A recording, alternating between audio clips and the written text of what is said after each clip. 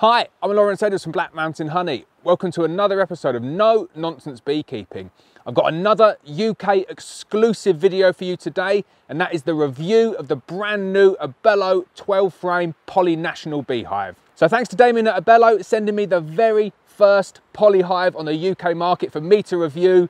Nobody else has got this video, nobody else has got one of these hives. This is the first place to get an in-depth look on the inside of the Poly National Hive. So I do apologise, it's a bit windy, it's a bit rainy here today. I'll do my very best to give you a really good look inside this beehive, show you all of the features, give you a top to bottom review and let you know my thoughts. So as always, we'll start at the top, we'll go for the roof, the crown board, the super, the brood box, the floor, the monitoring tray. We'll talk about top bee space, we'll talk about bottom bee space, we'll talk about compatibility with wooden national kit, and everything else that goes along with our normal polyhive reviews. So let's get on with it then, straight into the review. Now this is a brand new polyhive on the UK market. There is nothing quite like this. So unlike the old Abelo style boxes that only took 11 frames, this one here takes 12 frames. So you get a little bit extra space in the brood box and in the supers. And the big change is that it's a top bee space hive. So on previous iterations, it's always been bottom bee space. This version here, completely different format. They've gone for a top bee space format. And personally, I love top bee space. It makes managing bees and managing the colonies so much easier because you're not dealing with all of the bees boiling out at the top of the surface. So I do really like a top bee space system. And then the final huge change that we're going to focus a lot on this review is they've added a fully plastic rebate. Now the rebated box issue is contentious for many people. Some people do like it, some people don't like it, and there are issues with compatibility. But as we discussed in previous other polyhive reviews, there's ways of getting around that, and I'm going to cover that later on in this review. So let's get on with it then, straight away, starting with the top and with the roof. So as with all Abelo polyhives, it's a really nice, weighty, solid roof. You can feel that additional density in there. This is 60% more material than the equivalent size roof from, say, a Swienti or a Maismore that's 100 grams per litre. And you can really feel that solid, dense structure of the polystyrene. Really nice, really solid. Obviously comes with the standard Abelo paint finish, which I do like. Nice colour scheme here as well. And it is nice when they come ready painted. Obviously my preference is to get them unpainted, and these do come unpainted as well. You can get a bit of a saving if you go with the unpainted version. But the quality of the finish from Abelo and the colour schemes that they offer are really nice. So I do like the painted versions of these. Then inside, you've got space to feed fondant. And we always look at this with polyhive roofs. Is there enough space to feed fondant? How am I going to feed the bees fondant? And in here, it's not quite as deep as the first generation that they had, but it's absolutely fine. You've probably got 60, 65 millimeters of space in order to feed fondant directly on the crown board. And even without the crown board, it all clicks together really nice with this rebate system now. So on the roof, all the way round, you've got a poly rebate. It's not plastic like the rest of it here because it doesn't need to be, because it's fully protected from the elements, but this clicks directly onto the crown board. Also, what I like is you've got these pop-outs. So as with all Abelo polyhives, you do get a lot of these pop-outs, and they can be really, really useful. I like them because it gives you the ability to do like a vertical split. So if you're doing a demarré late in the season or in the middle of the season, or you're doing it for swarm control, or you're doing it to raise additional queens, you can have your normal queen downstairs, and then you can raise additional queens upstairs with additional entrances. So it just saves you using additional eeks or anything like that. You've got that ability built into the roof. If you don't want it there, you can just glue those in, sand it down, paint over, and it's like they never existed. But personally, I really like these. I find them useful. You've got 1, 2, 3, 4. So plenty of functionality built into that roof already. You've got your hive strap. That's legacy design. Doesn't really offer any additional functionality, but you can get your hive strap nicely aligned, so good to see. And then, like all Abelo polyhives, you get your bag of gubbins, so you can change out any of the vents anywhere on the boxes for these ventilated ones, and then you get the solid plugs that are already sitting in the front there. You can chop and change them as you need. Personally, I don't often use the ventilated ones that much. I either have the solid poly plug-in, or I leave it out and use it as an entrance. So they'll go into my collection of other vents. So then we move on to the crown board, and this crown board is very different from previous iterations, and they've taken advice from a number of beekeepers, and they've moved away from this 5-hole system. So now all you've got is you've got a central hole in the middle, and then you've got a fondant feeding slot there. So these slots around here work perfectly in conjunction with their plastic ashforth feeder. This doesn't come as part of the package, it's an additional extra, but it fits in really, really nicely. And then obviously the bees come up through this slot here and they can access the plastic feeder. Now, when you're not using the feeder, it comes with plugs, so you can plug up both of these holes and you get a solid crown board, which is really nice, keeps the bees nice and snug over winter. That one just plugs in like that. But the beauty of this crown board, if you take out that central vent there, you can put a big slab of fondant on there. Get a whole slab on there if you wanted, but you can easily get 6 or 7 kilos on right in the center, hopefully where the bees are. Really nice, simple design, and it works well. So obviously on the top of this crown board now, you've got this solid formed plastic rebate. And these are bulletproof, like these are absolutely rock solid. You've got the positive rebate on the top, and then you've got the negative rebate on the bottom. This polyhive is reinforced in all of the key areas with plastic. It's not going to fall apart anytime soon. This is really, really well built. So then this positive rebate is reflected all the way down until you get to the floor. So everything clicks in place and you get that solid lateral stability, which means that your boxes aren't sliding all over the place. And more importantly, for Abelo, you're not getting any water ingress at all. So if you're the person that's bought an old version of an Abelo hive and you've had issues with water ingress, this hive completely solves it. There is no possible way that water can get into those joints up about a 10 mil gap and then down and over. This will protect your bees from any water ingress whatsoever. Final thing to say about the crown board is it's a really nice, thick, solid crown board. Like it's about 25, 30 mil at its thickest point. It's great for insulation for the bees. The reason most people buy polyhives is to get that good insulation for the bees.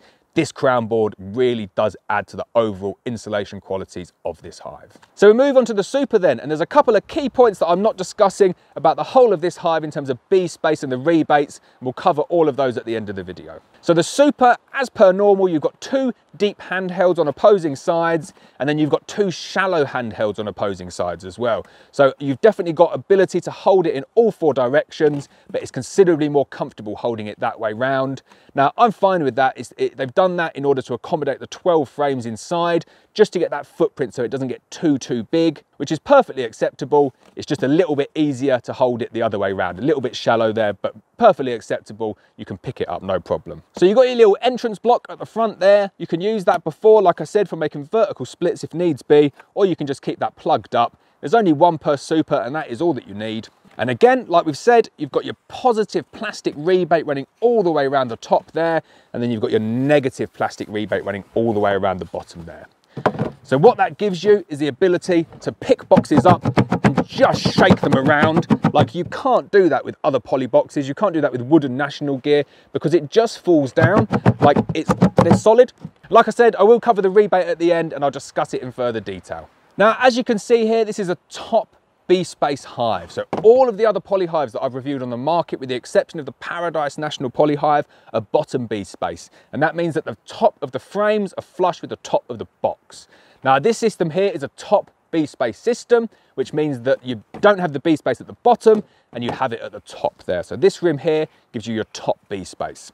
Now that's really nice in terms of management, really does help protect against kind of crushing bees, because when you're putting the boxes back on, your bee space is at the bottom instead of the top. So you can always see what's going on with the bees. You can blow them with a little bit of smoke like that. They go down, you can safely put the box on top and not crush them. So when you take another super like this and you place that on the top there, you've got your bee space on top of the frames, not underneath the frames. And in effect for the bees, it makes no difference whatsoever. You've got a frame, a single bee space and another frame. That difference is where it comes in for the beekeeper and the ease of use for the beekeeper. But this is a top bee space system and it works really well. Now onto the brood box then, and one of the key design features of this brand new 12 frame Poly National Hive is the ability for it to take 12 frames. So in here I've got 12 DN4 national frames. You've still got a little bit of space here at the end as well, so it's not going to be a real tight squeeze trying to get things out. There's also enough room for a little dummy board if that's what you want to add in. So you can get 12 frames and a dummy board in here. And because you're using a polyhive, the bees are going to use all of those frames to rear brood. So it's going to be really interesting to see how my colonies do it with the extra frame in there. And an extra frame's not that much. It's maybe like 8% extra in terms of the area that's available to the queen. But it could make a big difference in terms of whether you need to jump up to, say, a double brood or a 14 by 12. Just nice to have, nice option. Gives you a nice even number of frames as well for when you're doing splits. As you can see, we're back onto the top bee space system again. Talking about that, you've got the bee space sitting on top of the frames here, where the bottom bee space would bring those frames up by about 7 or 8 millimeters to keep it flush. You've got your positive plastic rebate all the way around the edge. You've got 4 handhelds, 1 on each side. The 2 on this side are a little bit more shallow, but fine for actually lifting it up, no problem at all. And then at the front there, you've got your entrance block. And the entrance block really does come in handy if you're doing a demo array, like I say, any vertical split. If you're lifting up a brood box, putting it on top, putting a queen excluder in the middle, and you've either got your original queen upstairs or you've got queen cells upstairs and you want her to go off and get mated and use a separate entrance, gives you the ability to do that. And if you don't want it, you can just glue it in place, no problem at all. Now, as we discussed on a lot of previous other Poly National hives, I always look for space above the frame lugs. I don't want them getting stuck down like they'd get on the Swienti. It's a real nightmare. Obviously, with this design, a top bee space, and then you've got the boxes coming all the way up to the edge like that, where the negative rebate starts. You're not going to have any issues with the frames sticking to each other. Right, so then we move on to the floor. Absolutely flying through this review. You start off with a nice positive rebate. So that's where all the rebate system starts. Really, really solid. Like, it's surprisingly weighty, this floor. They put a lot of polystyrene into it. You're going to get a decent amount of insulation from below. You've got a nice stainless steel mesh screwed into position, and then you've even got a bit of a buffer over the top of it just to make sure that's really well held in place. Now, one of my pet hates, if you've watched my previous polyhive reviews, is the correct monitoring boards. And I've always said it's really frustrating because you just put the board in, you pull it out and it just knocks everything off. Maybe they could have something with a little handle and a little bit of a scoop.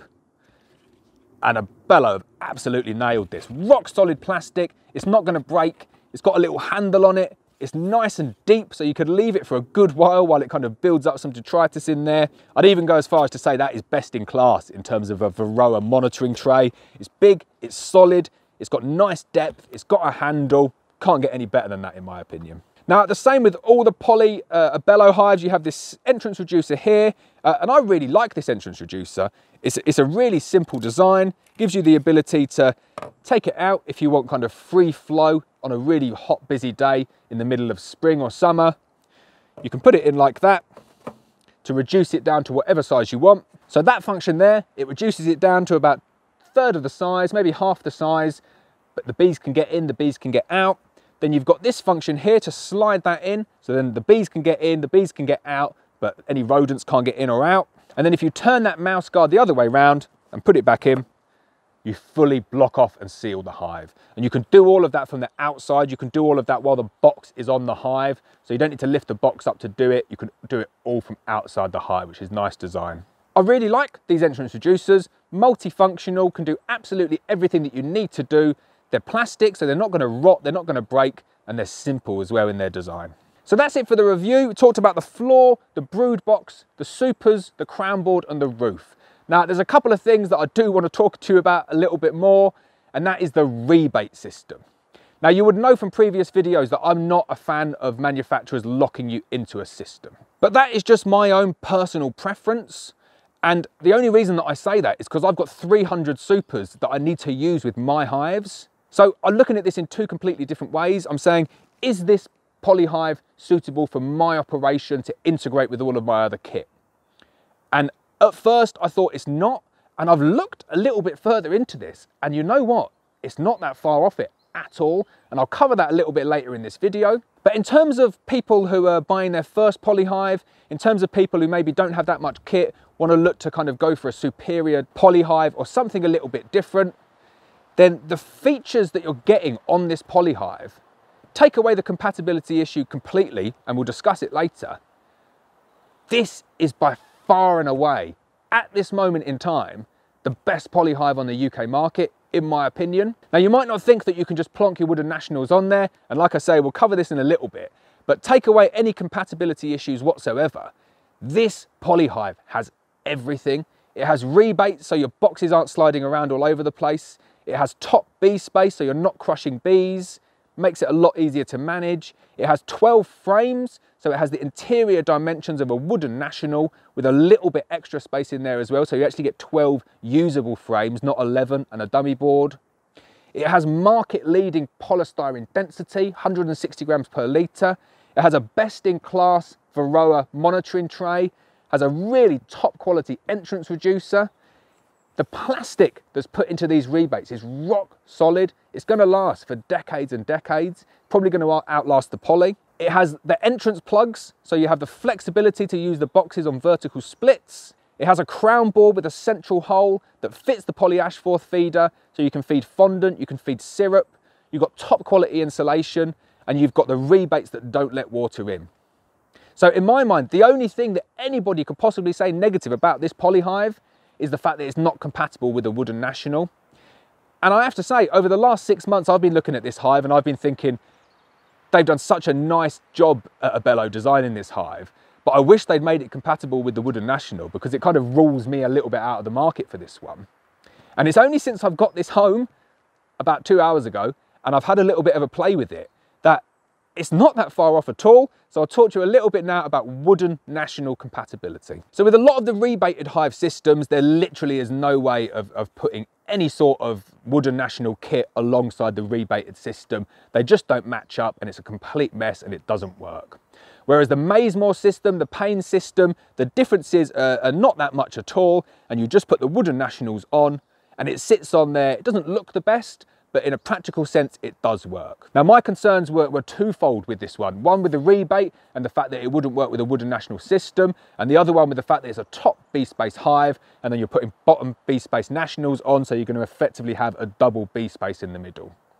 And it's only since I've got this home, I've had a look at it for the last couple of hours, that I think both of those issues really don't matter too much. So I'm going to go and grab a wooden national now, and I'm going to show you why I think that. So I've seen a lot of questions on social media directed at Abelo saying, what queen excluder is going to work with this? Are you going to have a bespoke one? Does it sit on top of the rebate? How do the boxes go together? Does it sit on top of the frames? And I think Abelo have been a little bit cheeky on this one. They've known the answer to this all along, and they've been holding it back, and I'm pretty sure they're going to release it over the next few days. But it's fully compatible with wooden national queen excluders, both plastic and metal. So this is a plastic queen excluder that I got from Thorns, 460mm by 460mm. And is it a coincidence that it fits onto the rebate within literally 0.5 millimeter? Like, it is the perfect fit. So they've clearly been looking at this and thinking, how can we actually get some sort of compatibility with this kit? So you put it on like that, and it just fits perfectly. So I'm looking at that and thinking, this is really, really good. You've got the top of the frame on a top bee space system.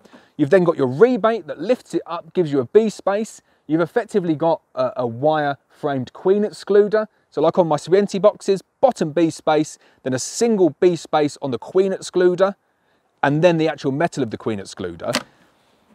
That is identical to this setup here, because you've got the top of the frame sitting in the box. You've then got this plastic rim here that lifts it up one bee space, and then you've got your queen excluder here. So what that allows you to do is you just pop your wooden national on top like that. Fits perfectly. It's 460mm by 460mm on that rebate there. Like, I can't believe it. They could have publicised this a little bit better, because I've been kind of fretting, thinking this isn't going to work. I'm going to have to say this in the review that, oh, I don't like the fact that it's not compatible with wooden hives. But the fact is, it is fully compatible with it. And the same caveat that I would say with, say, the Paradise system, whereby you're not going to have an Abelo brood box and then a wooden national, and then start trying to put a poly one on top like that. Now, that does work, and you can see it slots on perfectly in terms of the rebate, but your bee space will be completely out if you do that. So you can't actually work it that way round, unless you were going to bring in some sort of castellation. And maybe that's something that Abelo would do in the future. If you were to add some sort of castellations into these boxes, you could really easily convert them to a bottom bee space system. And then you can completely mix and match these hives. Like, you just do what you want with them. But until such time that a castellation does come out for these boxes, and I'm pretty sure that will be very soon in the future, all I would say in terms of compatibility is you start from the bottom, you work your way up with Poly National 12 frame boxes, and then you go on top with your box like this. Now, all that you're going to have to do if you do this system, obviously you're going to have your queen excluder down here. You're just going to have to pop another queen excluder up here just to equalize that bee space. And the bees really won't know what's going on. They'll just think they've got a frame, a bee space, another queen excluder, another bee space, and then a frame. So if you put that on like that, they'd build brace comb. If you pop an additional queen excluder in at that higher height there, then it works absolutely fine. Now, if you're just thinking about getting the floor, the roof, the brood box, and you've got all of your own supers, then you literally don't have an issue. You just crack on with it. You just say, right, I put my brood box there, my queen excluder, stack my supers up as high as they want to go. And then the roof just fits on like perfectly because the rebate inside is 460mm by 460mm. Like it slots on. So it's not just kind of balancing on. You see it, you watch it go down, slots on. Gives you a really, really nice tight seal. And then obviously you can use the crown board as well if you wanted to. So I wanted to focus on that a little bit. And I know I've gone into quite a lot of detail on that.